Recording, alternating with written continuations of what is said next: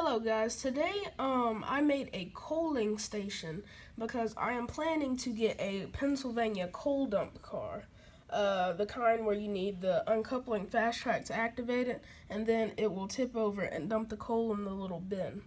So, to prepare for that, I made this coaling station. So, first I have my little short bridge that I got as a Christmas present, and then I took a styrofoam cup and cut it about half the size.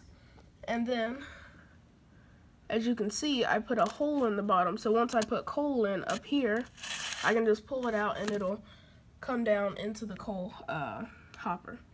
So, what you need are scissors, tape, paper, and scissors if you want to make this, and also a cup.